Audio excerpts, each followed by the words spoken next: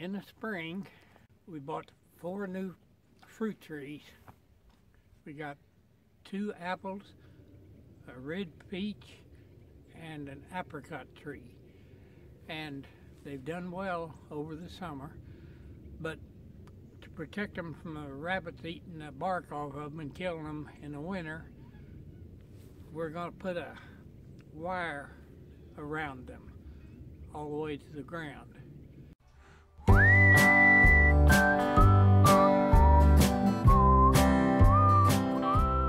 To figure out how much wire length we need to go around the trees, we use a little bit of geometry that we learned many years ago, and that was pi times diameter to get the length to go around the tree.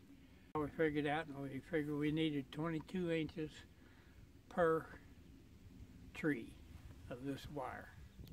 I'm going to measure our wire. Now we want 22 inches for each tree.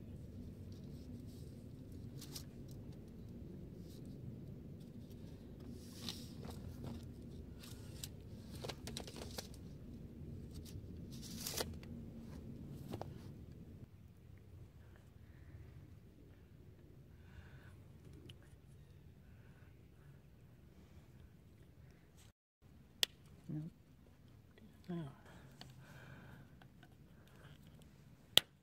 got the wire cut, so I'm going to put away the excess wire and go hunt up my clips.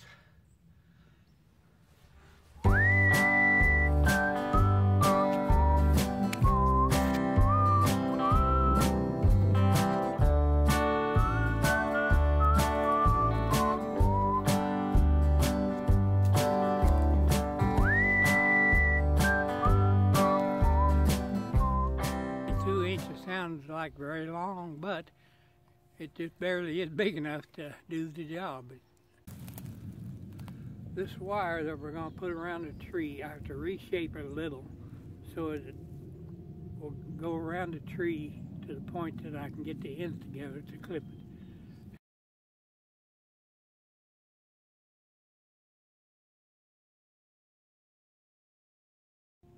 We keep a box of these little clips handy for when we do use wire like this. We need to fasten it together. These clips are kind of like a monkey in a barrel where they're all hooked together. You have to try to sort it out.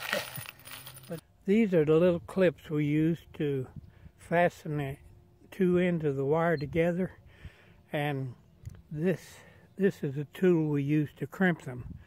You squeeze them shut and then both ends go together, and that will hold the wire together. These little pliers are spring-loaded so they'll stay closed, and you have to open them up and insert the little staple. There's a little indentation in each side where the end of the staple fastened in there.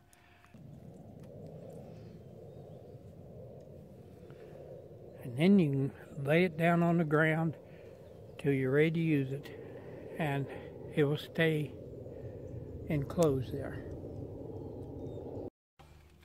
Okay, I have to bring these ends together, and then I can take my tool and maybe hit those wires and squeeze them together. I'm going to put another staple right in here.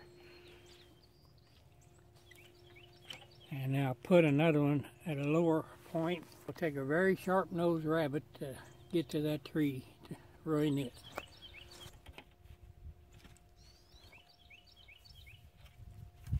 That should have it finished, and the tree should be safe.